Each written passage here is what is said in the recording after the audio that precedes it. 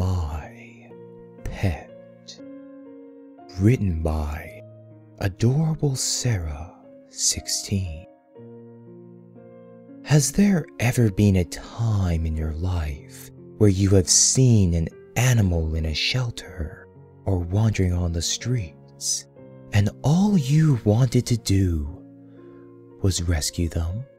How you wanted so badly to just scoop them up in your arms and take them home with you?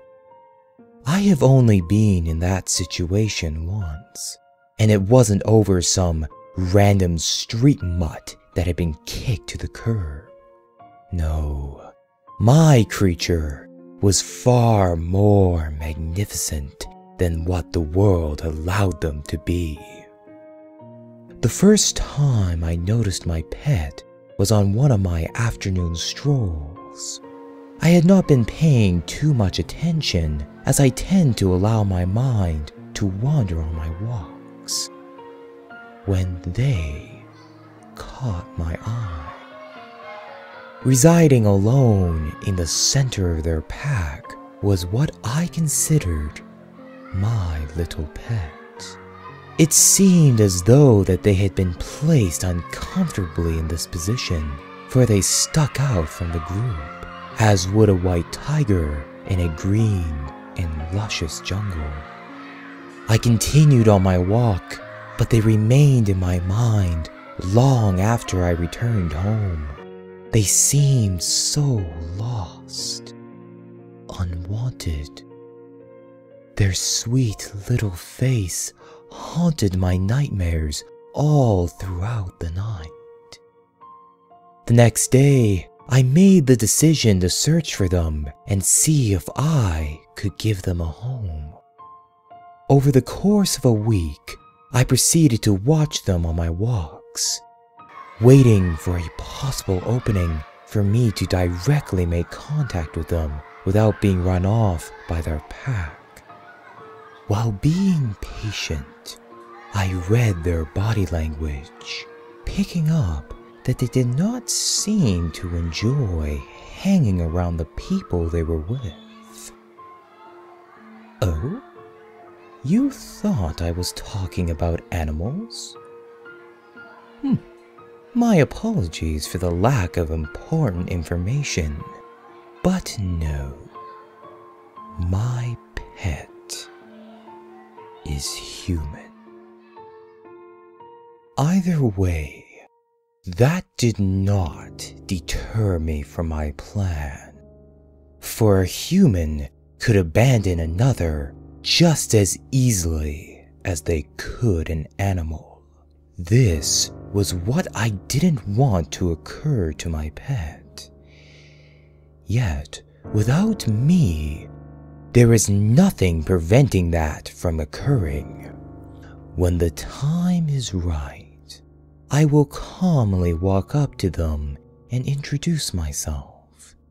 Being the gentleman I am, I would try to make a conversation with them, hopefully allowing them to open up a little to me. I would be in no rush and would enjoy hearing what their voice sounded like and learning of the thoughts that roamed in their mind. Nonetheless, I do not know if I would have this chance to speak with them again later. Might their group try to prohibit another meeting between us?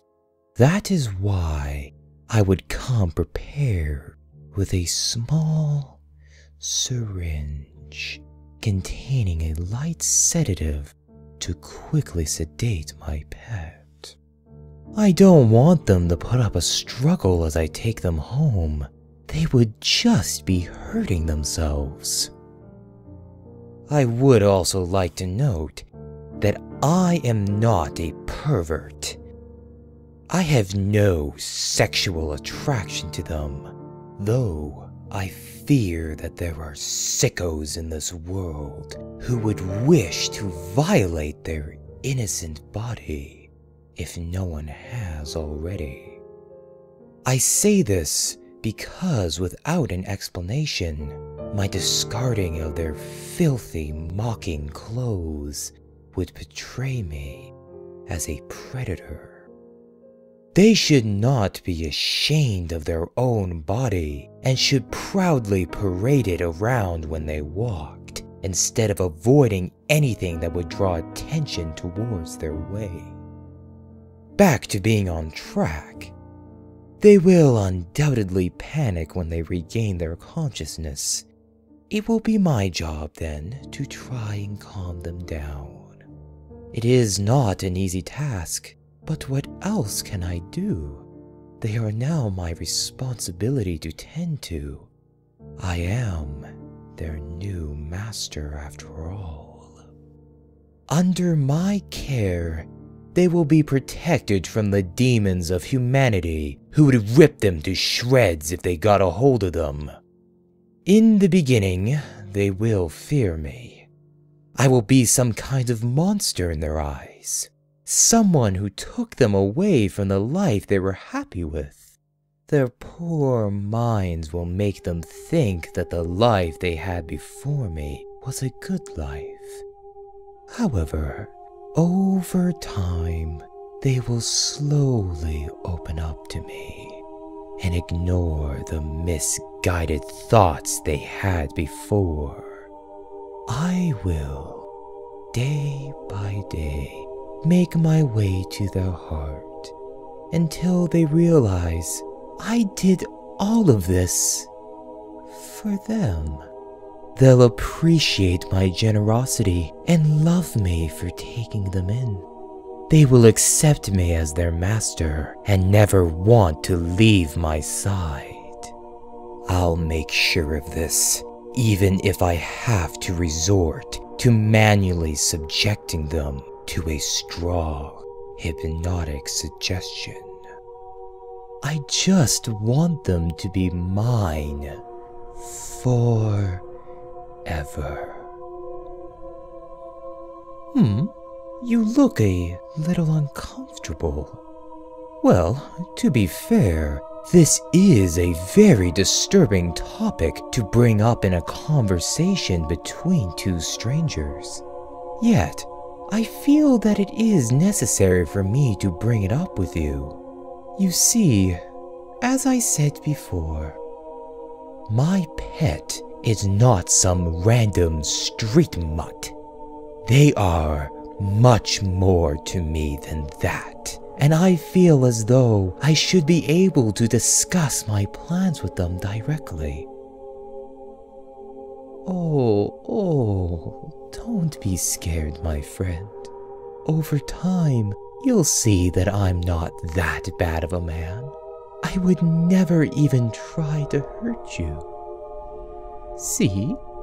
You didn't even notice the little pinch of the syringe I just injected into you.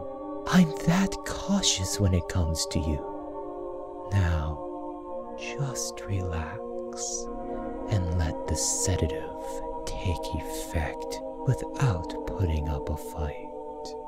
For today, you are now